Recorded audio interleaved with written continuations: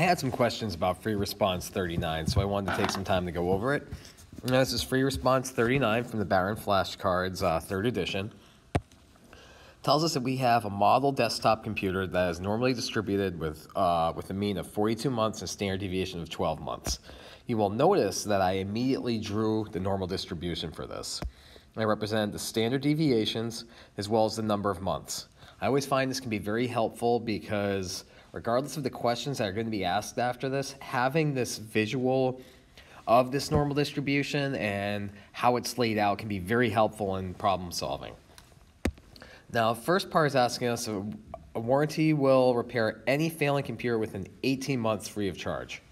The company's contracted cost to repair computers is $300, which means that anytime a computer breaks, they have to pay $300 to fix it. What is the expected value of the cost to the company per computer? So you'll notice here, I highlighted all the computers that would fail less than 18 months, less than 18 months after the computer has been sold. This makes sense because you probably, if you buy a computer, you'd expect it to last a bit more than 18 months. So the company says, okay, we're going to cover you if it fails before that.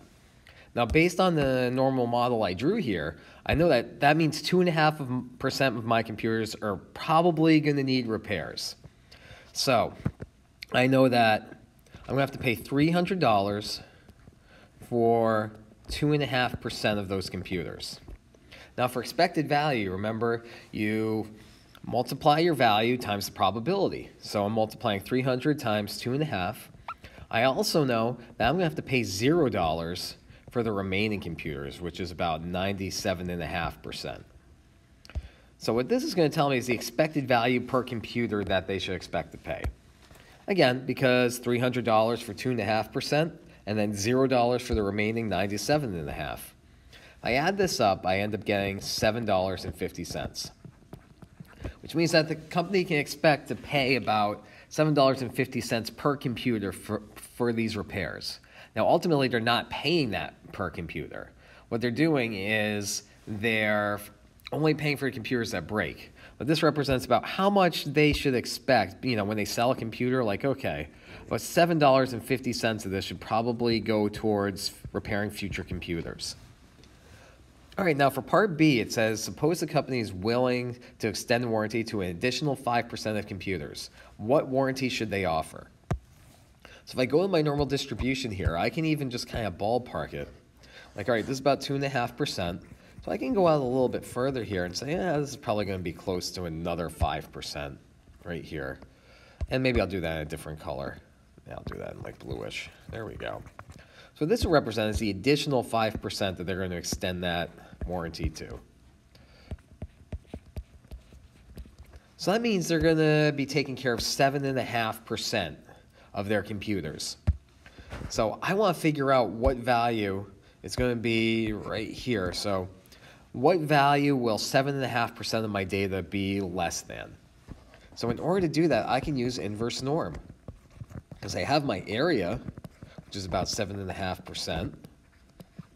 I have my mean, 42. And I have my standard deviation of 12. And if I do this out, I end up getting an answer of about 24 point, I believe it was 47, somewhere in that ballpark. So you can round it up. Some people did. You could do 24.5, you could say 24, 25, doesn't matter. But ultimately, this tells you that about 7.5% of your computers are going to fail within 24.5 months, or at least that's what the company expects. So I wanted to walk through this a little bit because, again, people had some questions. So this is a great example because it allowed us to go through normal distributions as well as expected value up here. And it allowed us to review those calculator functions that we use for normal distributions, in this case, inverse norm. Hopefully this helps.